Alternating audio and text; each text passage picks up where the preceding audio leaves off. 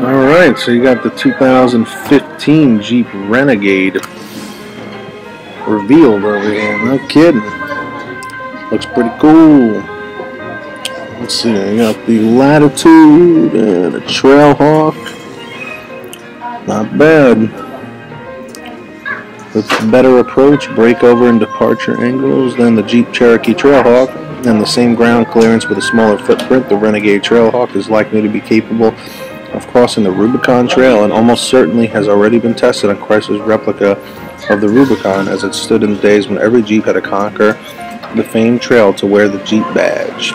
Most buyers are likely to buy Renegades with few off-road credentials other than a strengthened body, but the Trailhawk will lend credibility to the rest of the line.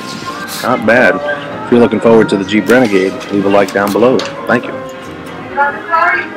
Hey guys, I'm trying to hit my goal of 1,500 subscribers. Hit the subscribe button down below, and for every 1,000 subscribers, I'm going to do channel shout-outs for everybody who comments down below.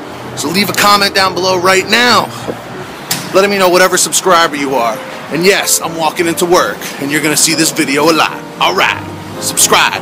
Let's do it, 1,500 subs.